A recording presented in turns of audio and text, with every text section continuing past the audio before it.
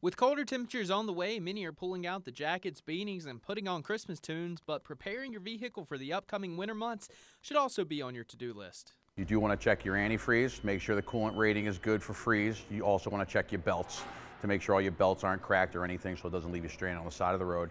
Temperature swings overnight and cold days also affect the pressure in your tires. The standard tire pressure reading in most vehicles is between 30 and 35 psi, and that can drop dramatically during major temperature swings. Well, when the climates start to change from the warmer weather to the cold, you want to definitely check them as it drops below 30 degrees. That's when the climate changes the air pressure inside of the tires the most. You should always check your tire pressures every oil change. Colder weather can also affect your starting and charging system, so be sure that your battery and starter are in good shape before the cold weather arrives.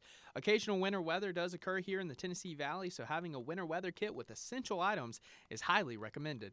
All times you should always have a bottle of water, jumper cables. You should always have gloves with you just in case if you don't wind up touching anything. You like to have a small little tool kit, socket set, probably from about 8 millimeters through about 15 millimeters, so you can do any little side stuff with your battery and so forth. It's also a good reminder to never pour boiling water on your windshield if it happens to be frosted over. It will crack. Use an ice scraper instead.